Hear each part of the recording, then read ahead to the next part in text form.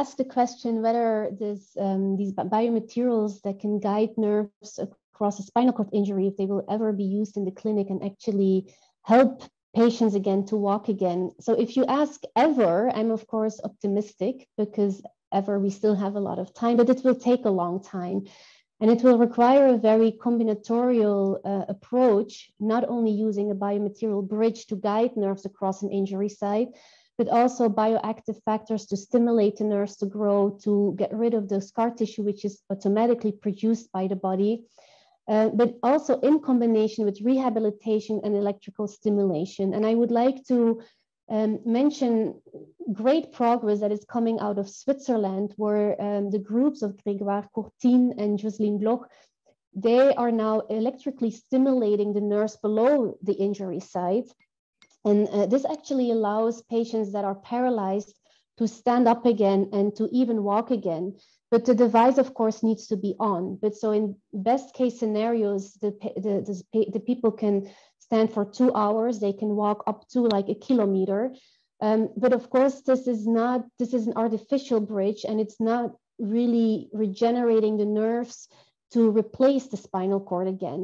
However, we have to say that in the recent studies coming out of these groups, that they saw that this movement of these people was actually starting to stimulate some real nerve regeneration. And so I'm really convinced that if we will combine these technologies with these biomaterial bridges, that we can stimulate these regenerating nerves to really form a natural bridge again to cross the injury between the brain and the rest of the body. And that this could be successful in the future, but we will need another 10 years, I think, before this would potentially be used in the clinic.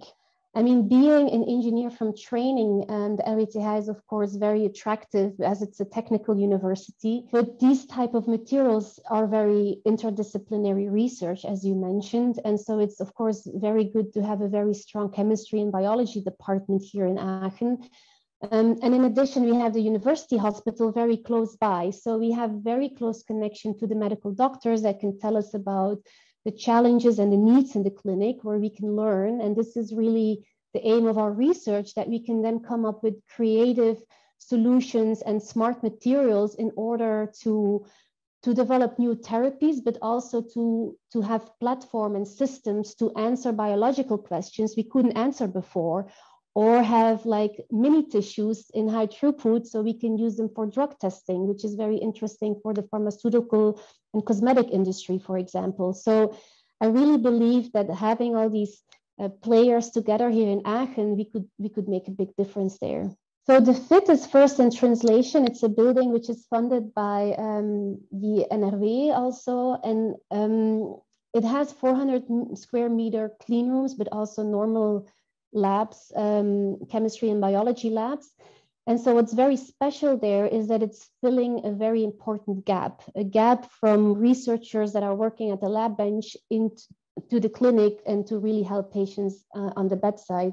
Having these labs here and be able to produce these materials that we develop in a good manufacturing practice method and also test them according to GLP, we will be able to close this gap, because we will be able to show the industry and investors that we can make these materials and translate them actually and produce them according to the needs of bringing them into the market. And then hopefully this will help us to find more investors than to be at a later point of development and find the investors to then go into clinical trials together with the medical doctors from the Uniclinic. So the FIT is a building which is really a joint building between the DWI and the University Hospital RWTH. So the doctors are pulling and we are pushing. And so hopefully, we can really make a difference there. So it's very unique to have this here in Aachen.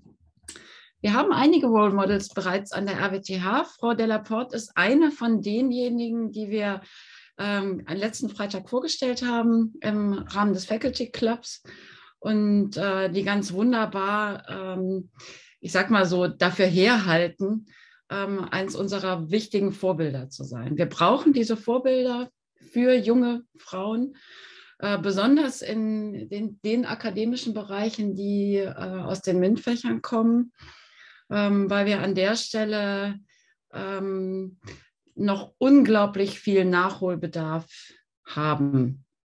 An der RWTH haben wir wirklich richtig viele Programme, die junge Karrieren fördern. Dazu gehören die Tandemprogramme, die in verschiedenen Stufen der wissenschaftlichen Karriere Frauen, junge Akademikerinnen fördern. Und wir wollen versuchen, so eine größere Chancengerechtigkeit und eine größere Diversität zu erreichen. Das sind, so, ich sag mal, im Moment noch kleine Tropfen auf den heißen Stein. Und deshalb ist es wichtig, dass wir von allen Seiten an der Stelle anfangen. Also nur Nachwuchsförderung, ja, aber die Nachwuchskarrieren brauchen Vorbilder. Das ist extrem wichtig, damit Frauen eine Idee davon bekommen, wie ihre Karrieren, wie ihre Lebenswege an den Stellen aussehen können.